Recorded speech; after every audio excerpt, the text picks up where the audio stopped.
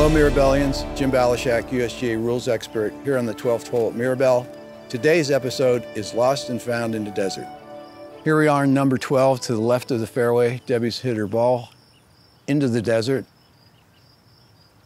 She's been searching for a while. She has 3 minutes to find her ball from the time you start your search in the area where you think the ball may be. Otherwise, that ball is lost, considered lost. It looks like time's up. She did not hit a provisional, so she has the option, rather than going back to the tee, to use the model rule E5, local rule, so-called desert rule, to take a drop under two-stroke penalty, 2 club lengths in from the fairway, to take relief. Now here's how you take relief. You have a reference point which is equidistant from the hole where you thought the ball ended up.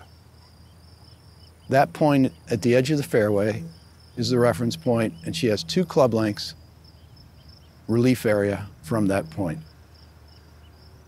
You have that semicircle.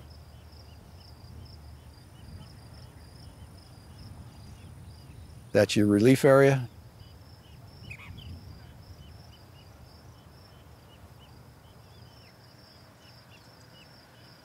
Dropping knee height, that ball's in play. Again, it's 2-stroke penalty. She's lying 3.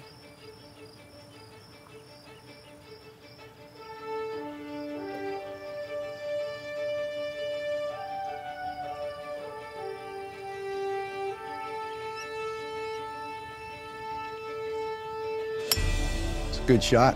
Looks like it's going to be close. She'll have a short putt for bogey.